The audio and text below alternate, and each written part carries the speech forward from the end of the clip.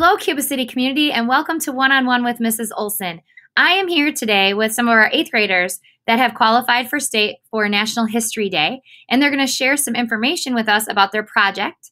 So I have Connor Brimmeyer and Devon Sweet, who worked together on a project, and Ella Barth and Chloe LaRue worked on a different project, and we're going to learn about that today. So Devon, can you start out and share with us what your project with Connor was all about?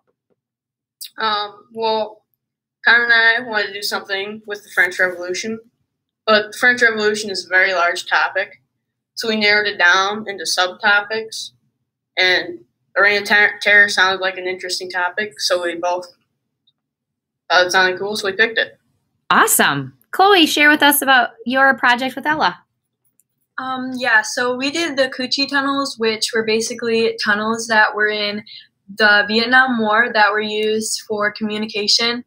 And we knew that we wanted to do something with war, and we wanted to specifically do something with Vietnam.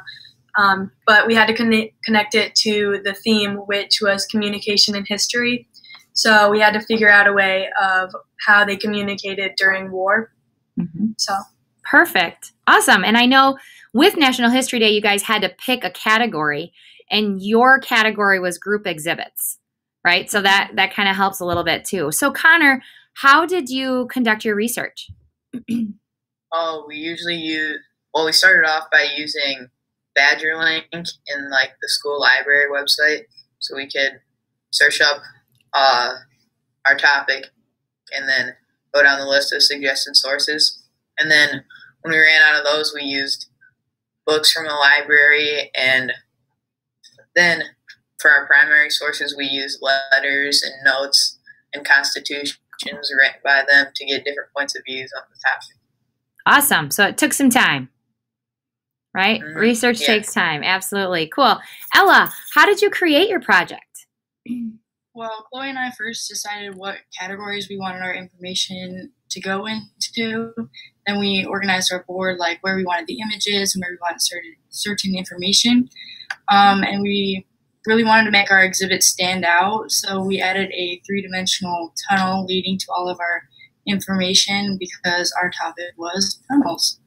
Very cool. Cool. So Chloe, what skills do you feel you've learned from this project that you'll take with you for the rest of middle school and into high school and into life?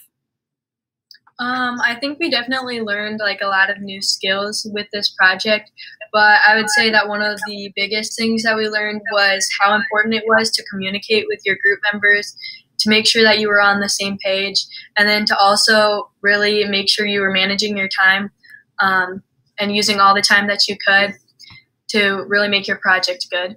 Awesome. And those are 2 skills definitely you will use forever, your whole life. Cool. Devon, what was the most rewarding part of this experience?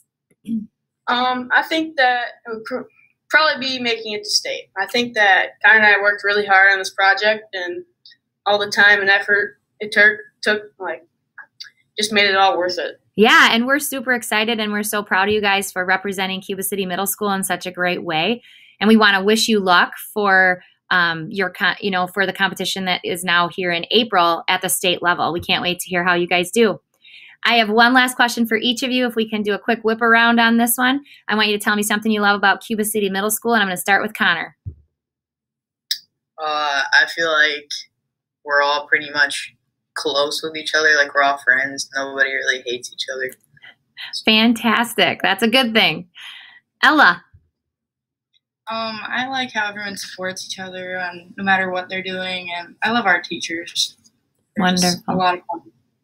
Wonderful. Chloe? I would say our teachers, they really help us to push through, and if we're struggling, they really help us out, whether it's with school or something in life too. So awesome. Devon? I would say the resources. I think we have a lot of resources available to us that really help us out. Fantastic. Well, thank you guys. Again, good luck in the upcoming competition, and thank you, Cuba City community. Have a great day.